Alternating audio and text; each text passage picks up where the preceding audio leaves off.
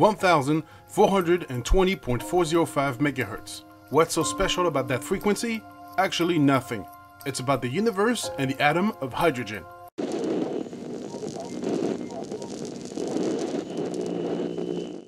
As you probably know, hydrogen is the simplest atom and the most abundant in the universe. It powers fusion in the stars and makes up 2/3 of the water we need for life on Earth. It also has some interesting property we have learned to take advantage of.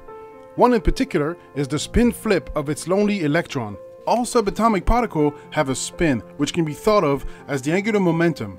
In the hydrogen atom, the spin of the electron can be aligned or parallel to that of the proton.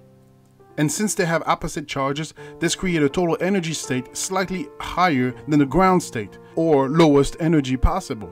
This excess energy can be dissipated by the electron in the form of a photon, with an energy of 5.874 microelectrovolts. And using the Planck equation, we can calculate its frequency, and we arrive at 1420.405 MHz, or 21 centimeter. This emission is not to be confused with the orbital changes of the electron responsible for the visible spectrum line of hydrogen. In fact, the electron spin is a much less common occurrence with a half-life of a few million years, but with astronomical numbers of atoms, this can be observed everywhere.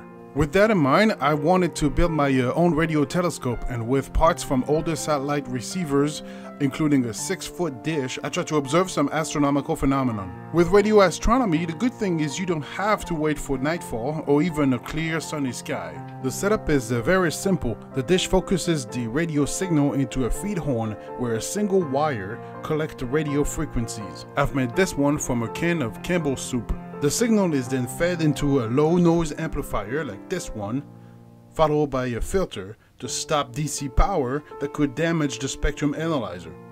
The classic ICOM ICR7000 receiving only select the frequency I want to monitor, and the intensity is recorded on the chart recording software in my computer.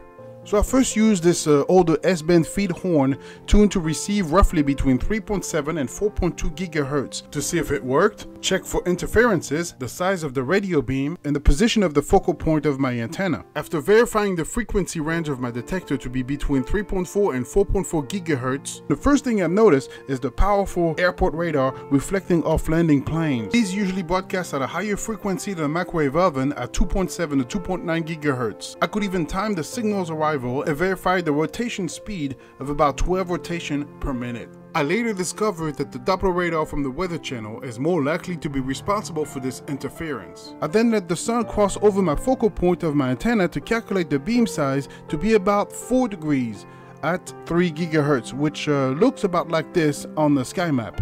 And here is the total radio power of the sun recorded by the antenna. Next, I had to verify my feed horn tuned to 21 centimeter or 1420 MHz could detect a signal. For that, I simply attached a wire antenna to the output of a signal generator tuned to 1420 MHz.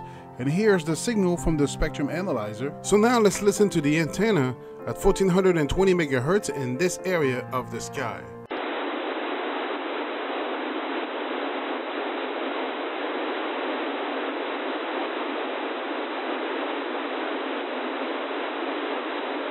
You may hear static, but this is actually the sound of the universe at 1420 MHz. The small fluctuations are due to the electronic noise and the antenna temperature, but most of it is from deep space temperature variation in that patch of the sky. Even with a 4 to 5 degree beam size, aligning the dish is not as easy as it seems, which is why I decided to aim my antenna to the zenith for a foolproof aim and easy troubleshooting. Here is my first recording of the galactic center passing overhead before a power failure cut the recording short, but you can still see the intensity rising as the galactic center approaches. Now here's the recording of the Milky Way radio bump at 3 to 4 GHz. I also noticed that some of the spikes are due to meteorites, cell phone interference, Wi-Fi, and microwave oven,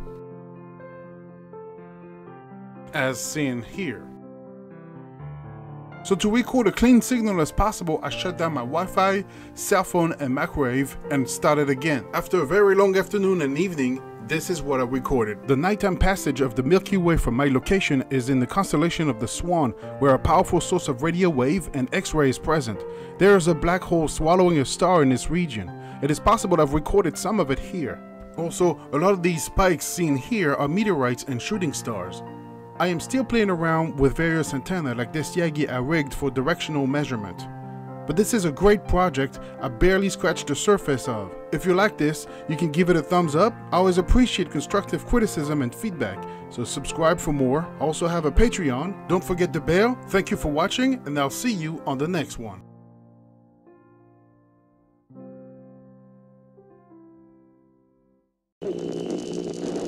Damn it!